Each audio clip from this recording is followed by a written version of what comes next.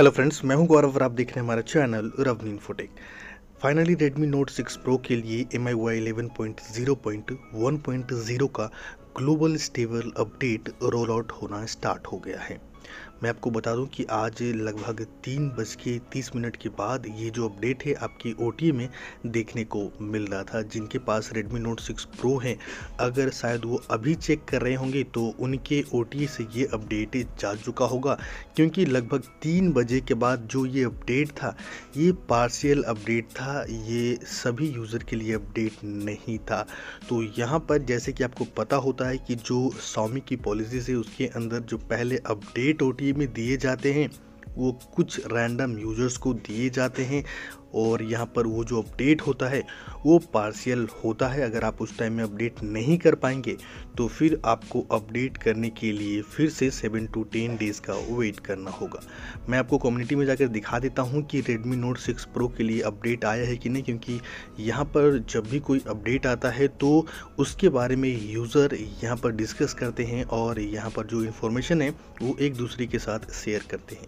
तो आप देख सकते हैं कि यहाँ पर Redmi Note 6 Pro MIUI 11 का स्टेबल अपडेट का स्क्रीनशॉट भी यहाँ पर शेयर किया हुआ है। 2-3 जगहों पर मैंने देखा है, और मैं आपको रोम के सेक्शन में भी लेके जाऊंगा और दिखाऊंगा कि यहाँ पर Redmi Note 6 Pro के लिए कितने MB का यहाँ पर अपडेट आपको देखने को मिल जाता है और क्या चेंज लॉग आपको देखने को मिलता है।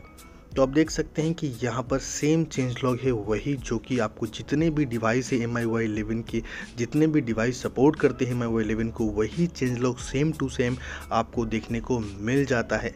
और यहाँ पर कुछ यहाँ पर लिंक भी दिया गया है OTA का, लेकिन मुझे नहीं लगता है कि ये जो लिंक है अभी, ये जो रोम है अभी, ये यहाँ पर वर्क करने वाला है। तो आप यहाँ पर अपने OTA में चेक करें। अगर आपको अपने OTA में नहीं मिलता है तो मैं ऑफिशियल साइट से आपके लिए, जैसे कि मैंने पिछले वीडियो में बताया था कि en.miui.com पर जाकर भी आप डाउनलोड करके मैनुअली अपडेट कर सकते हैं। और मैं ट्राई करूंगा कि जो इसका ऑफिशियल रोम है वो मैं डिस्क्रिप्शन में जितना जल्दी हो सके मैं प्रोवाइड करवा सकूं। तो ये इन्फॉर्मेशन था Redmi Note 6 Pro के लिए। MIUI 11 के स्टेबल अपडेट रोल आउट करना स्टार्ट कर दिया गया है। अगर आपके पास Redmi Note 6 Pro है तो आप कमेंट जरूर करना कि आपको ये अपडेट मिला या फिर नहीं।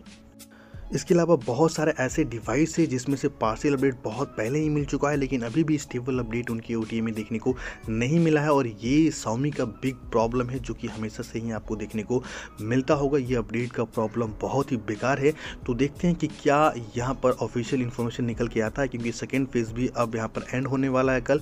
तो वेट करने के बाद देखते हैं क्या इन्फॉर्मेशन निकल कर आता है। अगर आपको ये वीडियो पसंद है, वीडियो को लाइक करें, चैनल को सब्सक्राइब करें और ऐसे ही सपोर्ट करते रहें। तो फिर मिलते हैं एक नए वीडियो के साथ।